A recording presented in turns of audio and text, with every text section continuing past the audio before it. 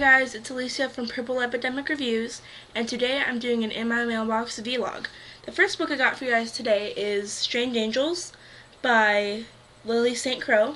I've read the series a few times, and I think I've had it on In My Mailbox before, but I'm almost done with the book, so it'll be reviewed shortly. The next book is Betrayals, and it's the second one to the Strange Angels novels. This book is one of my new favorite series, Hallowed by Cynthia. It's the second to Unearthly.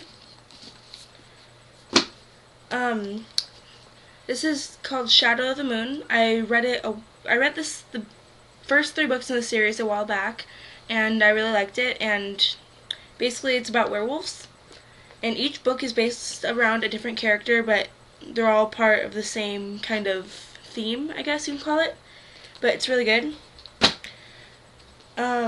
This is Academy 7 by Osterlund. I have not read it yet, but I got it from the library because it looked pretty cool.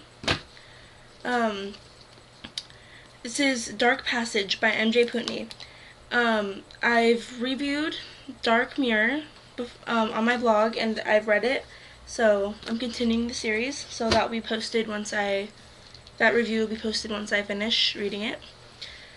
The last book I have for you guys is called Angel Burn.